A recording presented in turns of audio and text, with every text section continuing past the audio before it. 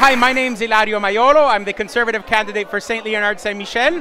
Who would have thought 4 years ago that this is what a Conservative candidate's office would look like on opening night in St. Leonard? It's very important that the Italian community support Ilario because he's given back to this community. The citizens of St. Leonard are not willing to be taken for granted anymore.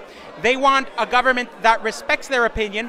Bravo, Ilario. I mean, Ilario really touched upon the core message and the things that need to change. Let's just say Justin Trudeau is not Pierre-Elliott Trudeau. The respect his father showed the Italian community, the son's nowhere near what the father was. I think he just takes our community for granted and he just assumes that who else are you going to vote for if you don't vote for me? That's what he thinks. Election night, October 21st. It is very important to vote.